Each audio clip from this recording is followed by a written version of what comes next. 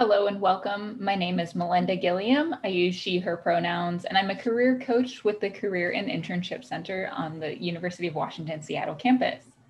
I am so excited to share this content with you today. This is Diversity, Equity, and Inclusion, Assessing an Employer's Commitment. As we begin our presentation, we'll start with the land acknowledgement.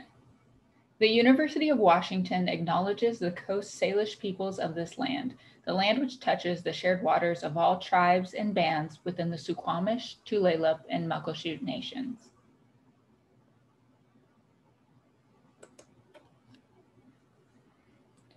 There are three main drivers or 3 points of purpose for this workshop. The first is to bring intentionality to the job search process while embracing your whole self, which of course includes your identity and affiliations. Second, to empower job seekers by building navigational capital, so your ability to traverse your career journey and move forward. And finally, to cultivate agency and confidence in career development that will continue to benefit job seekers throughout their journey. So while we're focusing on planning for maybe next steps, what you'll learn in this presentation will be valuable to you and helpful to you as you traverse the rest of your career journey years from now as well.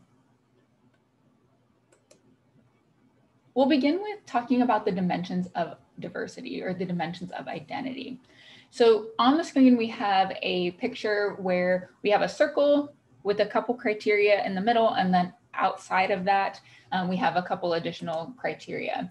So the inner circle, those are considered to be the primary dimensions of identity. And those include spiritual beliefs, class, gender, age, physical and cognitive abilities, ethnicity, race, income, and sexuality. These are considered to be the core of an individual's identity. They're impactful in shaping their values and their perception of others. Outside of that center circle, these are the secondary dimensions of identity. These are characteristics of oneself and or affiliations.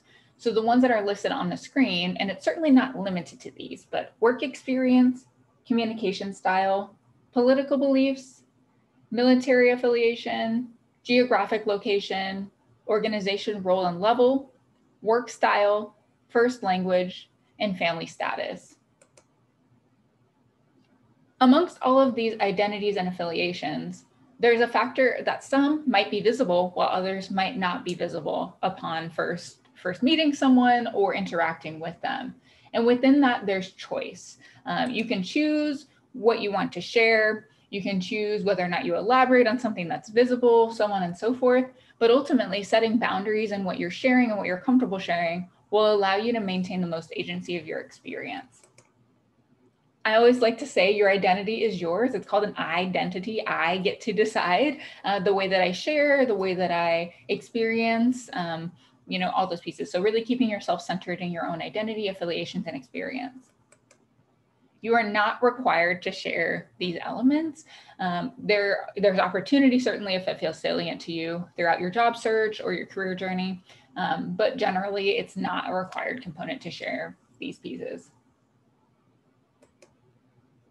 Okay, as you prepare for the job search, there are a couple steps that you'll want to consider. The first of which is reflect. In the process of reflecting, we encourage you to brainstorm what you need to feel supported in your identity and in general. So within the identities I hold, I might think about what helps me feel the most supported, or when I encounter challenge, what is a resource or a support that I look to, or proactively, where do I find supports or opportunities to be energizing. So for example, in my own experience, I can give the fact that if affiliation or identity groups, affinity groups allow me to feel connected to others who share in my experience, which allows me not to have to explain my experience often, and I can find community quite quickly. So that is a component of what I would look for in my own opportunity. So you really want to go through this process of understanding yourself and what you need, so that can help guide your search and inform your decisions. Next, you can make a list of companies you'd be energized to work with. Maybe you know of some companies right off the top of your mind, or maybe you don't know of some yet. And so really doing the searching and the identification of those companies, which we'll talk more about in just a moment. Now, once you create that list, it'll be important that you're looping back and maintaining it. So you want to prioritize. So for example, if I'll just throw out University of Washington, Google, and Amazon, if those are 3 employers on your list, maybe they shift in the way that they're ranked and based on what you learn about them and how that aligns with what you need in an experience. So really make your list, reflect, reorganize, and prioritize accordingly. And if you feel stuck, or if you don't have companies or organizations that you'd like to work with, you can take a look at the top places to work and begin brainstorming. And most job search boards or job search sites, career sites have some version of this. For example, Glassdoor has the top places to work that are supportive of diversity, equity, and inclusion, or LinkedIn might offer a list, something like that. So you can keep an eye out for those top places to work lists. As I've kind of alluded to, again, Glassdoor is one of those options for you to learn more about the company and know your worth. So Glassdoor not only has information about jobs or companies or organizations, they have reviews that are shared by employees who have experienced that organization. They also have insights to salary, you name it. So it's a really good all-encompassing tool for understanding an organization. DiversityJobs.com has an employer rankings by industry list, and also some pro tips for navigating applicant tracking systems. So if you're wanting some more logistical components and some understanding in that regard, Diversity Jobs might be your place to go. Chezi is similar to Glassdoor, where it does provide anonymous career insights, and it's a platform for diverse employees. However, it's newer. So the amount of content that you'll find on Glassdoor versus Chezi, Glassdoor might be a little bit more in depth. However, again, Chezi is an option for you if you'd like to utilize that. So we went from reflect, we're now at the stage of research. So you have your list and you're getting ready to look more into your opportunities or organizations that you've identified for yourself. You can again use resources such as Glassdoor or Chezi to look at the reputation of the employer. So to get an understanding of what people are saying, how the employer actually is experienced through work. You can also review the company's social media and see what they're sharing, who's represented, and who the company leaders are. So it's one thing if their values are posted on their website, that's wonderful, it provides great insight. And how can you assess how they're actualizing their values, how they're living up to it, in what ways their actions align to what they say they value? So social media is a nice, approachable way to kind of start to understand some of those things. Certainly some organizations are more present on social media than others, so it might not be the only way you're looking into understanding more. You can check out the company's website and any available reports that provide insight into the employee experience. So for example, I can toss out Google as a good example of this. They have a report, a diversity and inclusion report, that shares their assessment results for assessing different criteria of diversity, equity, and inclusion in their workplace. It shares their findings of the results, their action planning, you name it. And so different organizations might have similar reports available on their website for you to look deeper into or get a better understanding of how they're actualizing their values related to diversity, equity, and inclusion. Next, take note of any concerns from your research and make choices that align with your values. So for example, if you are researching an organization that you really are caring about, but you're starting to see some red flags, maybe they have some disputes against them, or employees on Glassdoor are sharing how they found a particular challenge point or rub with the organization and the way that their identity has been experienced, that might serve as a red flag to you. If that's the case, you'll want to note it. It might be that you make a decision based off that information, whether or not to continue your research or your engagement with that employer, or it might be that you note it, and as you move forward in a process of job searching or interviewing, you ask more about it and you learn more about it. At that point, you can then make more of a decision. So whatever feels right for you is ultimately the most important, but it's good to take note and to follow up if you do have concerns, so you can feel confident in the way you move forward. Next, we move on from researching to connection. So to connect, there are a lot of different ways in which you can do so. You want to consider hearing from multiple perspectives, and you can do that by reaching out to multiple people. It can feel challenging to reach out to people. It can feel a little bit anxiety inducing for some or nerve wracking for others. Some people love it, and that's wonderful too. Wherever you're at in that, just know that you can do it. If you need support in doing that, we're here for you as career coaches. We can help you craft messages, whether it's an email, a LinkedIn message. We can talk with you and practice a conversation, whatever you might need. We're here to support you in doing that. The value of hearing from multiple perspectives is important because even though I might share an identity with somebody who says that their experience was not stellar, another employee might have a stellar experience. And so it's really important to get beyond just one person's perspective to understand all the different components that go into employees' experiences. And certainly other people's experience might not be your own. So there's value in holding that as information, but not as rule. You want to leverage connections where you have them. So that might be with alumni or current employees that you know within an industry or an organization. So if you're looking to get connected with alumni, you can do so in a lot of different ways. Through Handshake, which is one of the more familiar connection points for University of Washington students and alum. You can go on there and search for alumni. UW-Husky Landing is put on through the Alumni Association and connects you with alumni. Very straightforward there.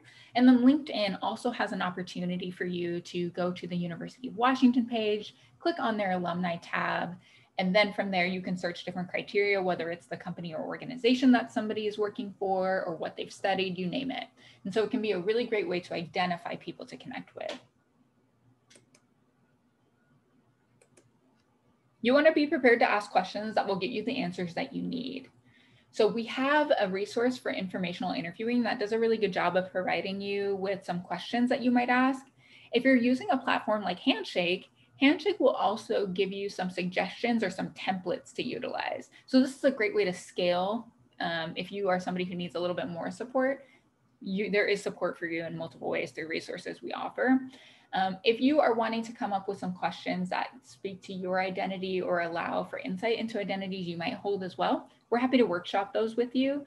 For example, if you want to know what it's like, I asked this question about my own experience, but sometimes you might want to know what it's like to be a person of color working in the organization. And it's okay to ask those things. And we'll talk a little bit more about that as we get deeper into it. But you really want to identify the questions and the insights you're looking for and be transparent about what that is when you work with people who are alum or are providing you insight into the experience.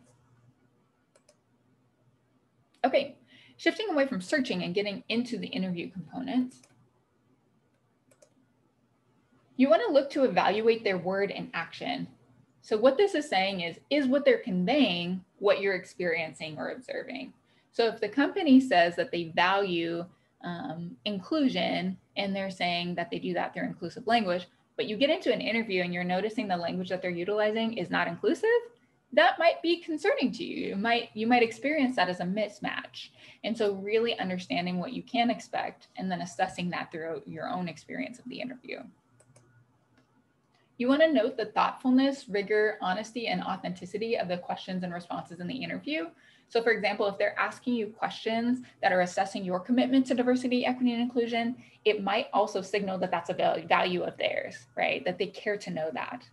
And then also you might be asking them questions, and if they're prepared, if they're insightful, if they are honest and provide great insight and perspective into their own experiences and their identities, for example, that might show that they're more familiar with doing that in the workplace, that they're supported in doing so. So these might be cues as well. You want to ask directly about diversity and inclusion along with how it's experienced in action. So an example of this might be, do people feel heard and valued in their experiences and identities, and how, right? Can employees provide you insight and examples of what that looks like so you can get a better understanding beyond words to actions.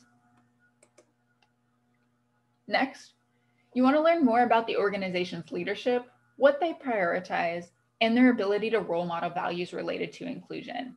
So if they are saying that their values are diversity, equity, and inclusion, but only certain people are role modeling those values, that also might be a concern.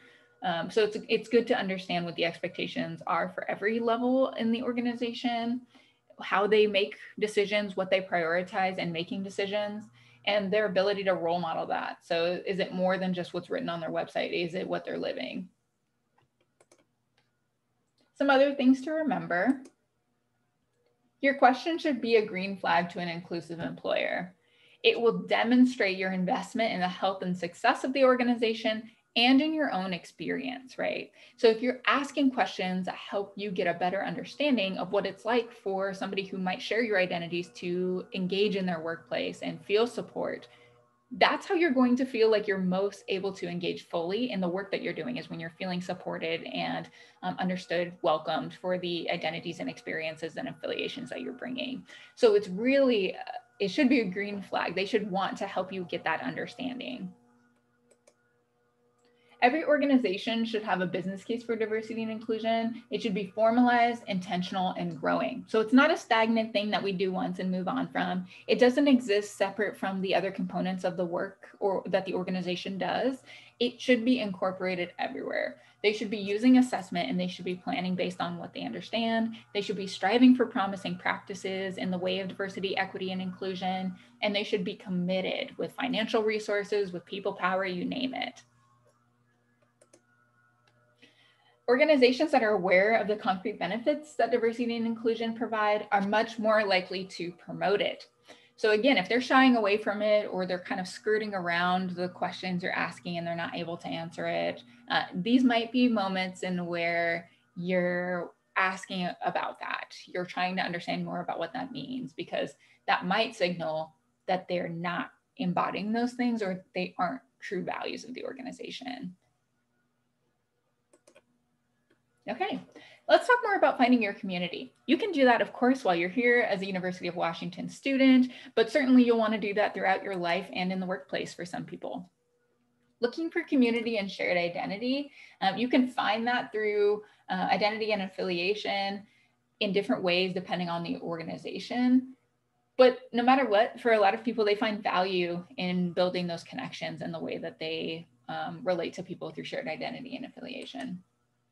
Some examples of where this is being done currently: Bain & Company offers affinity groups to provide additional connection and support through coaching, mentoring, and professional development. So you'll notice here, they're not just saying, this organization is not just saying, sure, we have support for people getting together on shared experience and identity. That is an element of this, but they're also saying we're intentionally supporting this through coaching, mentoring, and professional development. So they're showing a level of elevated investment in the experience and ensuring that they're differentiating the support and resources available for people who hold these identities. Next, LinkedIn offers 10 ERGs, which are employee resource groups, that build and strengthen communities and develop the next generation of LinkedIn leaders. So again, that shows that investment in developing the next generation. They are looking to funnel support, resources, time, investment into identities and affiliation specific groups. And then finally here, Microsoft offers community development through 9 employee resource groups under the belief that our different experiences connect us. So acknowledging the fact that these identities, these affiliations do make us different. We need different things, we have different experiences. However, by supporting that, acknowledging it, and honoring it, we will strengthen, right? So it really shows that nuanced understanding of identity and affiliation. Okay.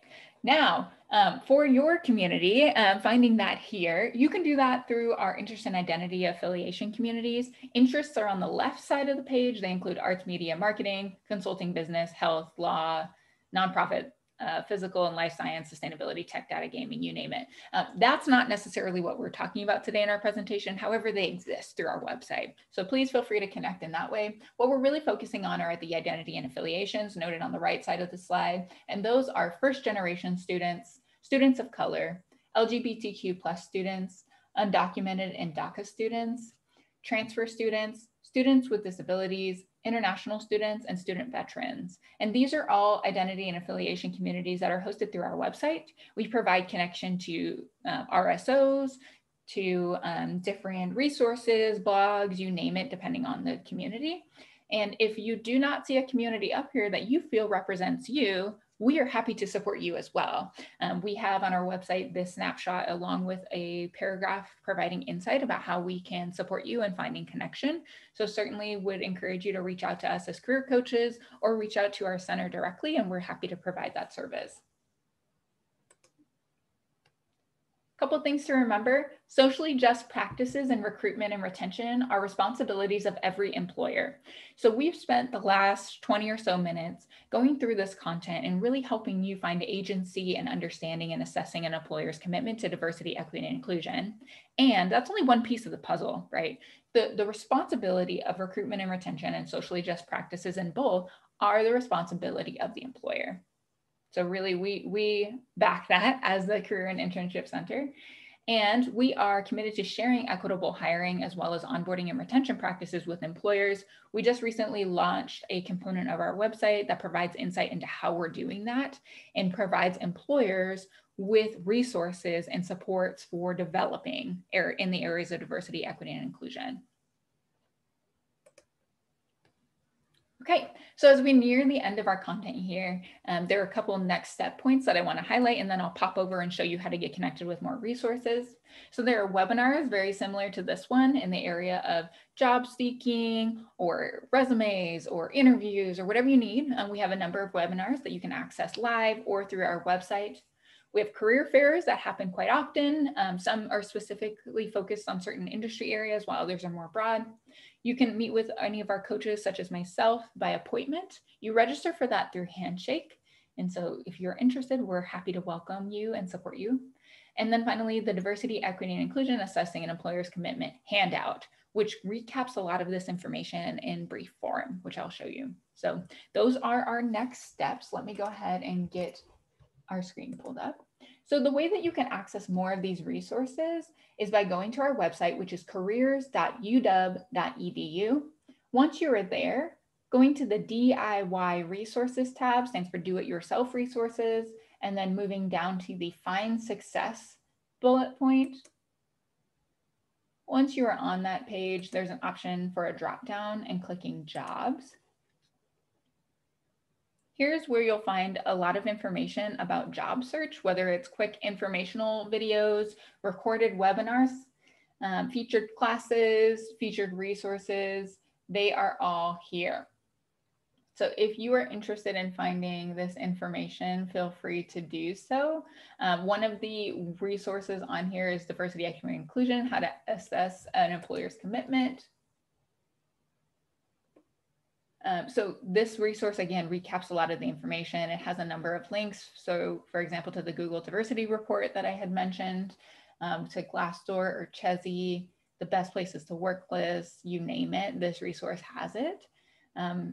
So feel free, again, to access this if it's helpful to you.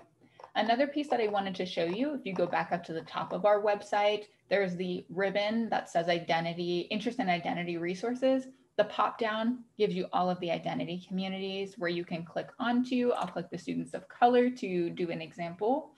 As I scroll down, you'll find information, relevant articles. You'll find different blog posts. You'll also find recorded webinars, student organizations, featured resources, you name it. So we have a ton of information available to you for you to utilize as helpful. Okay. That is the end of our content. I want to thank you all so much for being engaged. We are happy to, again, answer any questions that you have, and I look forward to supporting you along the way as you feel would be helpful. Thank you again.